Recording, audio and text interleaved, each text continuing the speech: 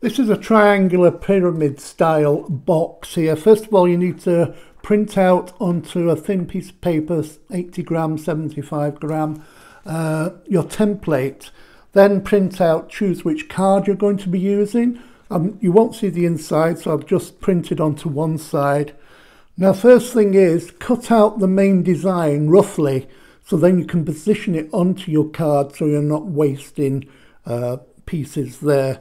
Now all the double lines here, well, the dotted lines here, you can see those are where you're going to fold. So what you need to do first is, I've got some foam rubber underneath there, just a thin sheet there, and with an embossing tool or an old ballpoint pen, just gently score through. You don't want to press down too hard, otherwise you'll end up going through the paper and you don't want to mess up your paper like that. Next thing you want to do is cut out all the way around this, so you end up with your template like that. There's the template. I can use that again if I want, and then where you've creased it, you can do all the natural folds. So the way this is going to work is you fold all these bits over here like this and glue those down, and then that's going to fit inside there. So first of all, stick down the two edges of the triangle.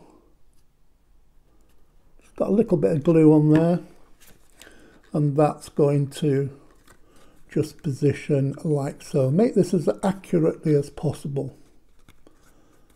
And then a little bit of glue on the opposite side. And then stick that side together as well.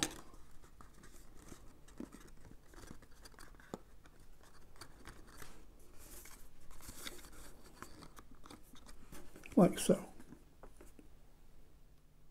So you've just stuck down the one side there. That means that you can fill this up with whatever you want. And then the two flaps just fold in there like that. That just slots in there, and it should be enough to hold itself together. But if you want, you could obviously put a little bit of tape or something. But there is your pyramid box.